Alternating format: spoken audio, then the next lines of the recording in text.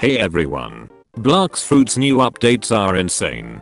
GamerRobot announced a bunch of updates that will be coming to Blox Fruits in the next couple of months, and I summarized it for you in this video. So we are getting side quests in Blox Fruits, and don't worry, all the current quests will stay, so they will add extra ones, so you will get more variation, and we are getting more secrets and puzzles with insane rewards for completion. Also, all accessories and items will be tradable. This will probably have limitations to prevent exploitation, so don't get too excited to give the best swords to a new player. There will be a huge sea of indra work, new sea beasts,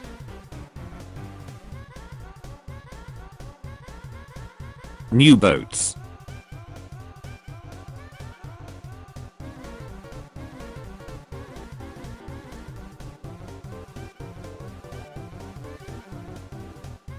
new sea locations like Mirage, new underwater locations,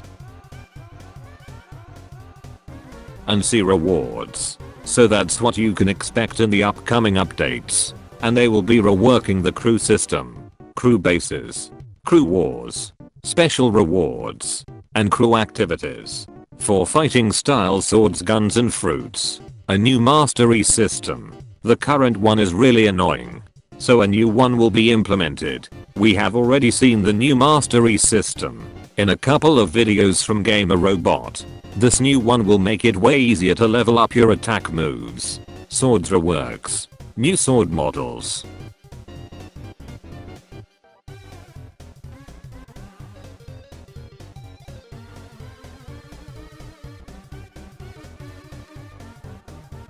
multiple weapon upgrades. You can upgrade your weapons multiple times. New user interface,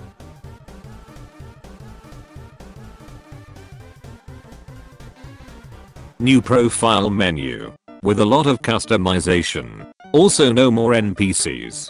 Everything can be accessed through the menu. So this is what will be coming to Blox Fruits in the future. Do you like the new things that they have planned?